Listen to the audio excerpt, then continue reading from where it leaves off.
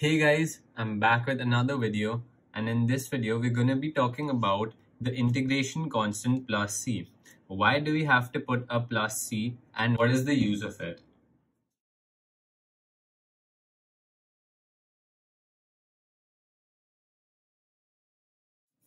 Okay, so now I'm going to show you an example where if we don't put the integration constant, our integral answers would differ.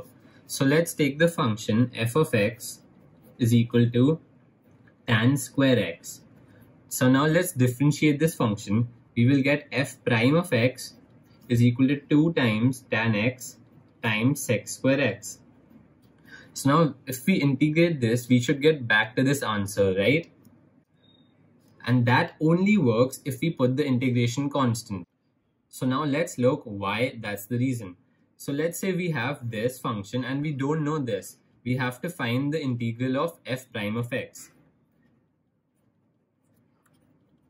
So that gives us 2 times the integral of tan x times sec square x dx. So now there's two ways of solving this integral. Let's look at both the ways. So in the first method, we can substitute u as tan x. And in the second method, we will have u is equal to sec square x. Let's differentiate this. We get du is equal to sec square x dx. And this integral just becomes 2 times u du. Now let's look at this one. We have du is equal to 2 times sec x times sec x tan x dx. Now this is exactly our integral, so this just becomes the integral of du. So now if we solve this, we get 2 times u square upon 2 plus c, and this gives us just u, which is sec square x, and this is tan square x plus c. So now if we didn't put this c, you can see that tan square x and sec square x are not the same function. So we will have different answers to the same integral. So now how does the constant of integration help? So we have two answers. One is tan square x plus c and the second one is sec square x plus c. So now let's add plus 1 and minus 1 here. We get tan square x plus 1 plus c minus 1. And c minus 1 will just become another constant, and this is the same as sec square x. So we get sec square x plus c2, let's say. This is the second constant. And here we have sec square x plus c. Or we could do the same and get sec square x plus 1 plus c minus 1 here. This time we take sec square x minus 1 and it becomes tan square x plus c plus 1, and this becomes tan square x plus c2.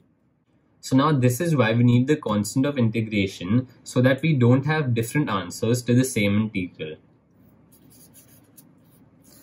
So now let me explain this using graphs.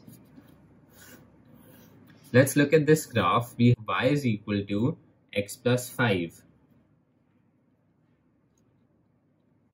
So now the slope of this line is 1. So we will have dy by dx is equal to 1. So now from here we get dy is equal to dx. So now if we integrate both sides, we get y is equal to x. But this is without putting the integration constant. And we know that this is not our original line.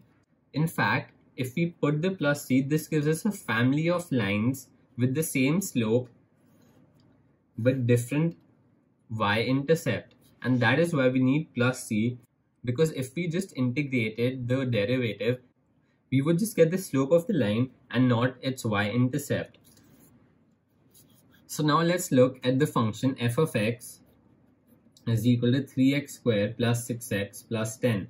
So now if we take the derivative, f prime of x is equal to 6x plus 6. So now what if we integrate this function, but this time we have a boundary. Let's say from 0 to 10, we integrate 6x plus 6 dx. So now this is basically the area under the graph of 6x plus 6 from 0 to 10. This is not a perfect drawing, it's supposed to be a straight line, but we're basically finding this area. So now this won't be a problem even if we have a different constant here. Let's say we have the constant 3x squared plus 6x plus 9, let's say, or let's say 100. That won't be a problem because we're still going to be finding this area. And it won't change because of the constant, because when we find the derivative, it'll get removed. So for all family of functions 3x squared plus 6x plus c, the definite integral from any boundary would be the same. We can also look at it like this. Let's say we find the indefinite integral of 6x plus 6 dx. That will give us 6x squared upon 2 plus 6x plus c. And now we put the boundaries from 0 to 10. So that gives us 3n squared plus 6 times 10 plus c minus 3 times 0 square minus 3 times 0 minus c. So this just becomes 0 and the minus c gets cut out. So we don't have to worry about the constant when we're taking a definite integral, because when we put the boundaries, it will get cut out. Hey guys, if you've made it till here, you're a legend. Please click here and subscribe for more content and keep watching.